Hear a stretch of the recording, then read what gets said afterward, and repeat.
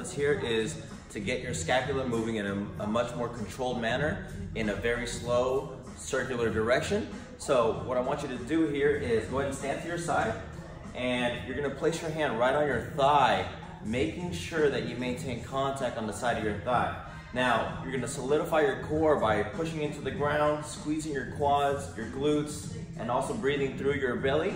And now, you're gonna pretend that you had almost like a laser pointer pointing right at a wall, and you're gonna draw the biggest circle you can, and it's gonna go a little something like this. So you're gonna slowly shrug up, bring that shoulder blade forward,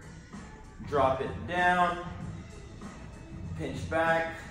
and all the while you're keeping your elbows nice and straight